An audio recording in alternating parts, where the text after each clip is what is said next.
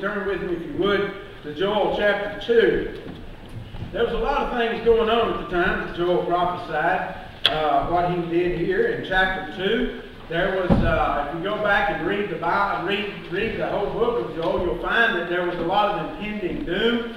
There was a lot of judgment that Joel was talking about. And then he kind of gets here to a point in his prophecy where the sun breaks through the clouds. And I love that song that we just sang, Wash All My Sins Away.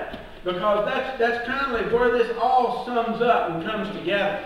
Yesterday I had a sermon prepared for you, and then God reminded me that He had one. So that's where we're going this morning, and I'm excited about it. But we're going to look at Joel chapter 2 this morning. If we went back to verse 6 here in chapter 2, we find that the people at this time were much pained. There was a lot going on. There was a lot of pain in their life. They had come, and then comes this comforting word. And here's the wonderful thing about this word that Joel spoke here, is the word that he told them during their pain and during their hard time is that word has never lost one iota of its meaning. It has never lost 1 ounce of its power. It still exists today, the same as it did way back whenever God's people needed deliverance from the hand of the Egyptians. It's the same word, and it has the same amount of power that it did in Psalms 51 when David was falling on his face before God. It's the same word. It's the same word of encouragement that Elijah had when he sat down and the brook had dried up and he was going to even take his own life. When David was sitting in the mouth of the cave and he didn't know what he was going to do, and there was impending gloom, it had the same power then. It has the same power as it did when Peter went off and denied Christ and the disciples ran from him and he came back and said, "Do you love Him?" Let me tell you something, folks. The bedrock of the gospel is that you shall be delivered. That God's love in the midst of our sin, it loves us greatest. You know, I think sometimes we have to go back, and preachers and even myself are constantly, we're trying to get people to draw closer, to be more sacrificial, to exercise more spiritual disciplines and coming close to the Lord. And if the fact that God does not deliver us in our most desperate times, in our most desperate moments, does not motivate us to be closest to Him, then I don't know what does. And these people here were desperate, and as all the darkness was glooming over them, I want you to look in verse 30 and through verse 32 here in chapter 2. I'm not going to read a whole lot of it, but I'm going to read a small portion, and we're going to go from there. And he says this, he says, "I will show wonders in the heavens and on the earth, blood and fire and billows of smoke. The sun will be turned to darkness and the moon to blood before the coming of the great and dreadful day of the Lord. And everyone," did you hear that? Everyone, everybody say that with me. Everyone who calls on the name of the Lord will be saved. For on Mount Zion and in Jerusalem there will be deliverance, as the Lord has said, among the survivors whom the Lord called. There will be deliverance for those of us, those who call upon the name of the Lord. In the worst times that could ever happen, salvation is available. When day turns to night and all seems gloomy, this word always shines through. There still remains God. I don't care what you go through. I don't care how bad it is. You know, and I spoke to my Sunday school class this morning. We talked about reaping and sowing. And I'm so glad that God has seen favor upon me that I didn't always reap the full benefit of what I've sowed. Ain't you? You know, I'm thankful for that. But here's what I do know, that sometimes in our life there have been sins and there have been seeds that we've sown even before we were Christians that sometimes we still reap from, don't we? We still look at that and it's still a cloud over our life. And you know what? That may exist. But God wants to be there with us during that darkest time, just like He was with Paul whenever he had a thorn in the flesh and he said, "My grace is sufficient." I want you to remember that, because I feel like so many people I talk to are over the cloud of their old sinful life. There's still things there that they reap from what they sow. You know, the prophet said, if you sow to the wind, you'll reap the whirlwind. And sometimes reap that whirlwind. Even after we give our heart to Christ, and even though we become Christians, it's still prevalent that we seem to still be doing that. But I want you to understand something. God's grace is sufficient, and He will deliver us. You know, it may not be gone, and that still may be there, but God will deliver us. God wants to save us from that. The words of Joel chapter 2, verse 32 will always shine between the clouds, folks. God is a delivering God. He is a saving God. He's a merciful God. And these present times, not just then, are times that whosoever calls upon the name of the Lord. Isn't that wonderful? That from the beginning all the way back to all the way to the end of times. You know, whenever in the book of Acts in chapter 2, verse 16, 17, if you go back there and look, when Peter got up with the 11 and he began to address the clouds, you know where he went to? He went right here to Joel chapter 2. He said, here's what Joel prophesied, that you shall be saved and you will be delivered if you call upon the name of the Lord. The same thing that Joel was proclaiming is what Peter was proclaiming, and it's what I'm proclaiming. And up until the Lord returns, we will be proclaiming that you shall be delivered. Folks, if you're in a captive situation, if you're in a situation where sin glooms over your head, and there's a lack of forgiveness, and there's a lack of bitterness, I pray that in your dark time and the clouds that are falling over you, that you'll see this ray of sunshine through them clouds. And that is that God wants to hold our hand. God wants to love us. His blood was shed for our forgiveness. God has never stopped being that kind of God. He wants us calling on Him, placing our trust and our faith in Him in order that He might deliver us. His verse will never lose its power. The blood will never lose its power. God undoing man's ruin that He brought upon Himself. That's what it is.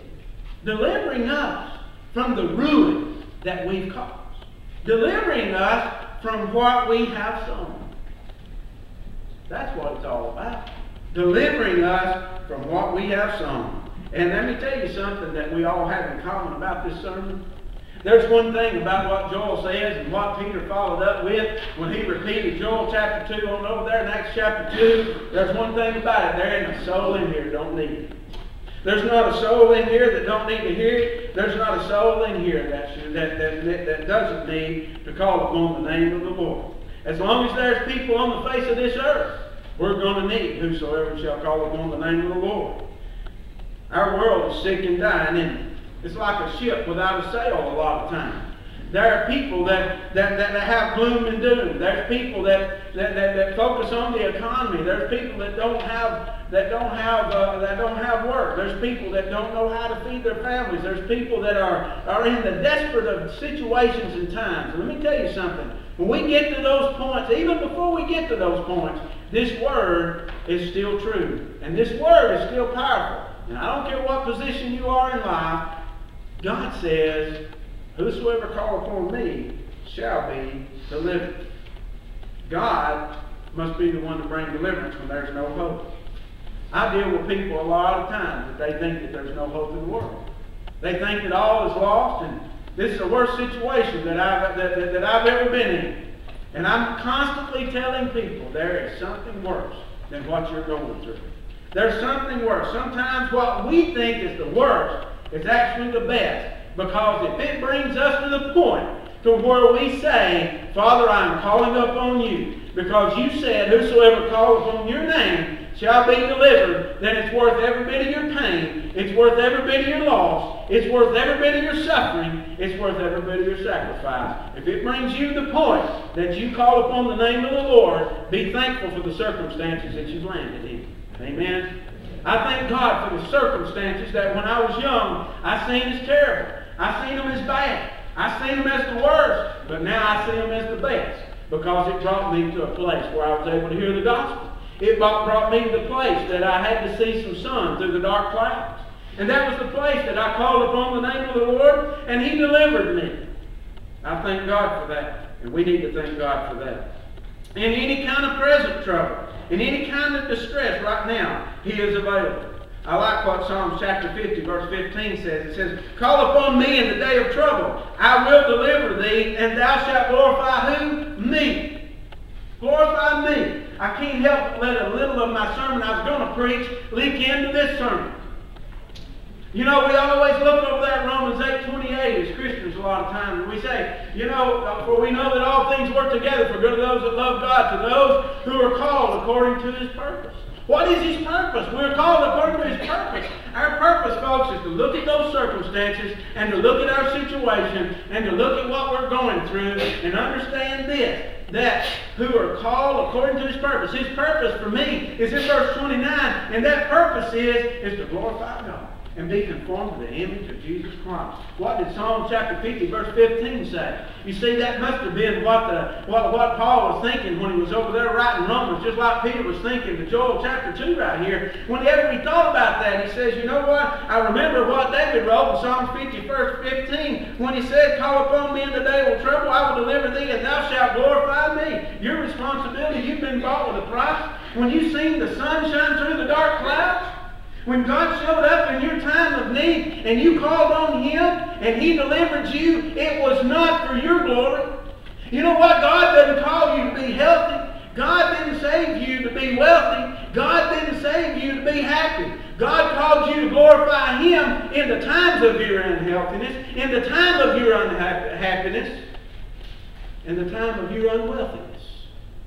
God called you because you know what? It's in those times that the sun shines through. And we see that God is our great deliverer. You know, sometimes we look at too many other things to bring sunshine through the dark clouds, don't we? Sometimes we're looking at relationship to bring us through the dark cloud. Sometimes we're looking for money to bring us through the dark cloud. Sometimes we're looking for something material to bring us through the dark cloud. The preacher can't bring you through the dark cloud. But there's one ray of sunshine that will always beam through, and that's when my hope and trust is in God. Because it said that hope is an anchor to my soul. You see, I have a hope. Because God has promised me that all things will work together for those that love God, to those who are called according to His purpose. I believe that.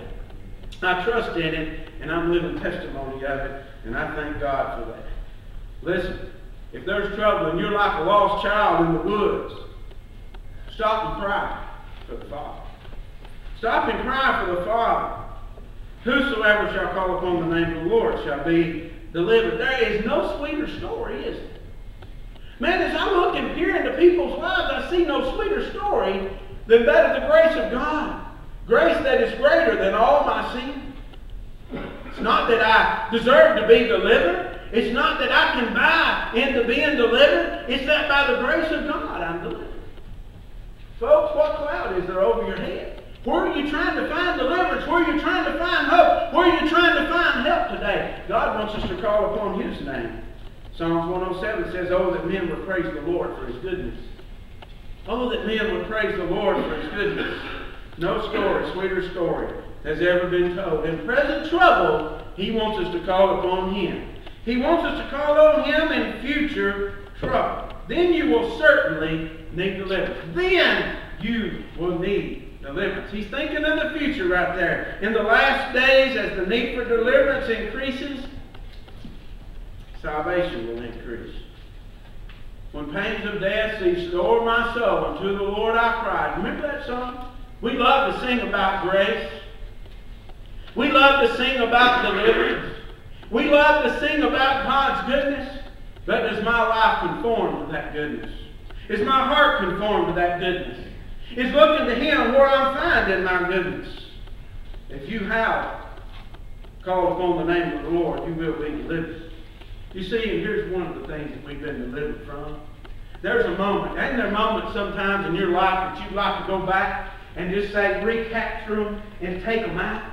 There's times and there's places and there's moments and there's situations that we'd like to go back and say, you know, I'd like to take it back. You know, I wish it wasn't there. Folks, you can't take it back. But let me tell you a very pretty story. Let me tell you a fairy tale. Let me tell you a fairy tale that comes true. Is that moment in time when you and I had a death sentence.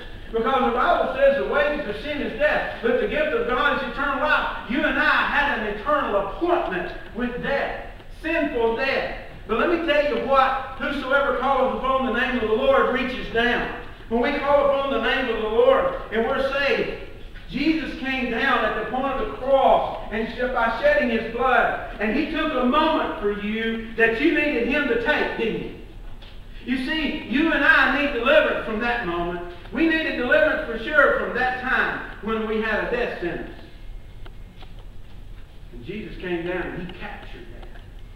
Just like you'd like to go back and take a picture out of time. You'd say, boy, I wish I didn't have to relive that. I wish I didn't have to think about that. I wish I could go back and take them words back. And you can't do it. But let me tell you something. There's a time, there's a place, there's a sentence that exists that God came down and He recaptured it through His Son, Jesus Christ. He captured that dreadful moment. Whosoever calleth on the name of the Lord. That promise stands firm. Not only is it something that helps us in present trouble, not only is it something that helps us in future trouble, and not only is it something that's helped us with our past trouble, but it's a promise that you and I need to make as a firm foundation in our life. You see, we need to stop calling upon everything and everybody else in the world whenever God is standing there with His arms outstretched and His grace wide open for us to believe in Him and trust in Him. But we need to make that a sure foundation in our lives. Let me tell you something. Amidst doctrine, amidst understanding our faith and understanding God's will, understanding this and understanding that, I like what Scripture said. He says, don't be too tossed to and fro by so many things. You know, folks, doctrine is important. I believe in that more now than I ever did. I believe that we need to know our foundational truths that we stand on, that we believe in, that dictate the direction of our life. I believe that's very, very important. But if the bedrock and the foundation is not in Jesus Christ, who delivers us from our sin, then our foundation's on the wrong thing, isn't it? Because without that, the rest of it falls away. You see, without being delivered, God, all through Scripture and all through time, with all these people, this is the message that whosoever calls upon my name, I will deliver you. Let that be the bedrock of what we believe in most, and the rest of it will fall into place. I love my salvation. But when I hang my head in darkness, and times are gloomy and the clouds are low, I remember, if I call upon His name, I shall be delivered. The happiest state of mind in the world is when a lost person takes mercy from the hand of God. Amen. The happiest time in the world, let me repeat that, is when a lost person takes mercy from the hand of God. When He reached down His hand for me. He had to reach way down for me. I was lost and undone without God and His Son when He reached way down for me. I love that song, don't you? Amen. You will always have a need to come back to the ground, to His ground. Back to that bedrock, back to that foundation of our life. We can hang our soul on that promise. Whosoever shall call upon the name of the Lord. That prayer is our means of deliverance. It's our means for deliverance. The only way is to make a direct address to God. Listen. Call on His wisdom. What's He say?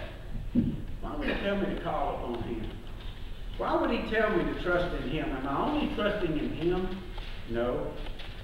I'm not only trusting in Him, I'm trusting in His wisdom.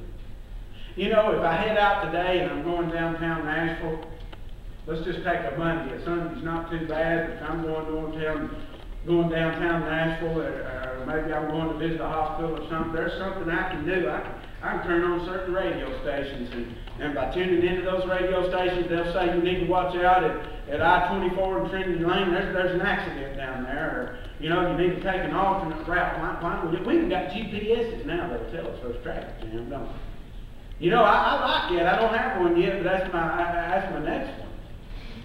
Because I want to know. You ever been to Atlanta? Yeah. That'd be nice to know. You don't ever depend on getting anywhere on time you're going through Atlanta, because you never know what'll happen. I've been the one in the middle of the road at times too.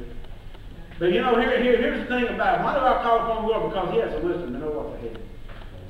Because Jeremiah 29:11 says, I know the plans I have for you. You might think you know. You might can speculate. You might can plan. And you might think that you don't know.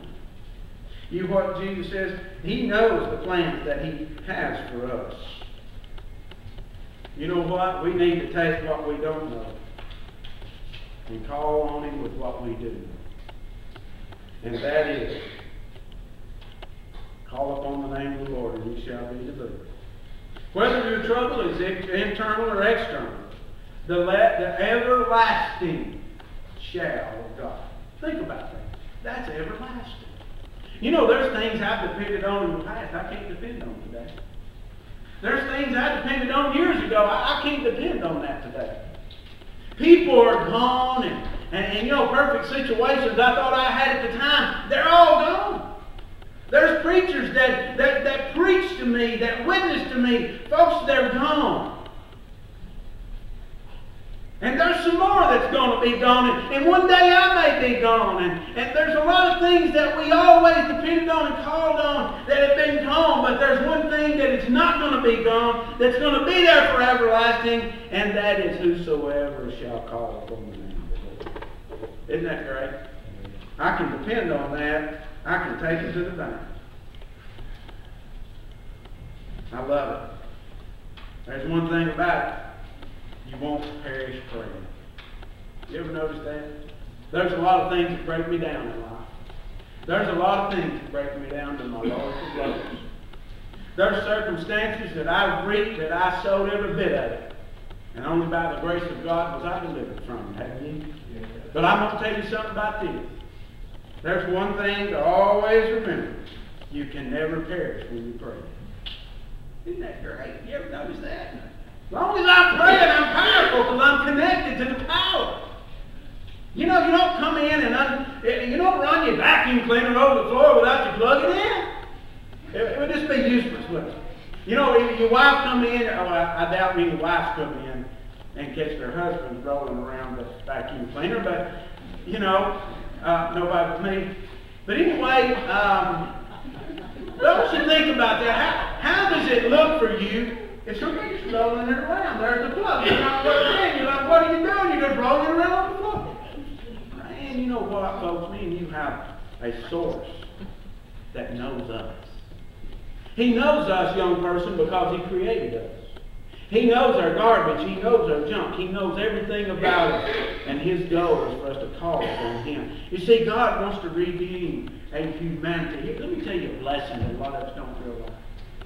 You see, Jesus is the bridegroom. And you are the bride. Y'all had a wedding yesterday. Bless their hearts. God bless them. I pray for them. But you know what? Here, let me tell you something. God is preparing a gift for His Son. And that's you. The bride of Christ. Isn't that wonderful? Those who call upon the name of the Lord. That's so good.